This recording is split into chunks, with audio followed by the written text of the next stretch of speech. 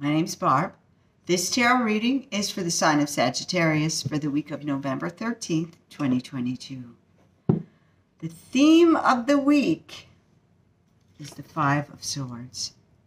This card is winning with a cost. Winning isn't everything, and I think you're going to find that out this week. Yeah, I think you are. Anyway, beginning of the week. Wearing your heart on your sleeve. Just telling people how you feel. It's not a bad thing. Not a bad thing at all. Midweek, Queen of Wands. You have a lot of people. 3 of the 6 cards are court cards. So there are people, a lot of people around you who are willing to help if you need it. Just so you know. So anyway, midweek, Queen of Wands. This queen, and it doesn't have to be of any particular gender, it could be just energy.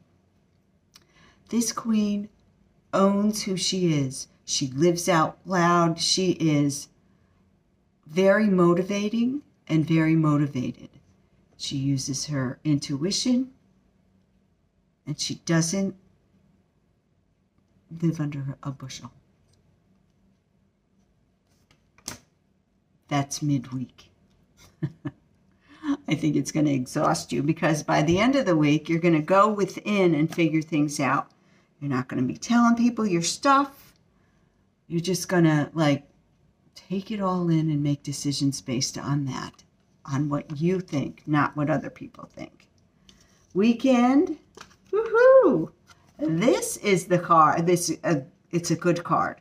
It is the card of love notes, sexting, good news, a project coming in perhaps.